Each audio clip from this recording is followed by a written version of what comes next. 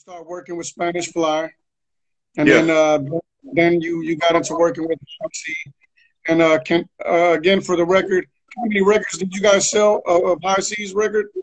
High Street Record, we went gold. We sold 500,000 copies. And once again, those were units, whether they were cassettes, whether they were albums, or whether, whether they were CDs at that time, because we had CDs already. But we sold Right. 500,000 copies. And for me, that was mission accomplished. That's where I was actually happy, because that's actually all I really wanted.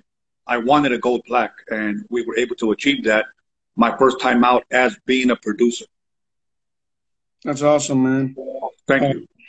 that's like someone's dream, really. You know what I mean? No, that's exactly what it was, man.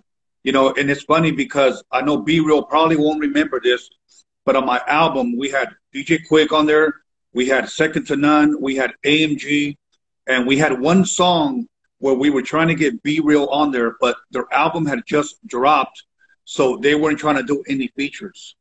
So we didn't get a chance to get him on there. But later on in 1997, I got to record with him, and I did a song with him. Yeah, man. And I think that was at their peak as well, because Cypress Hill was huge back then.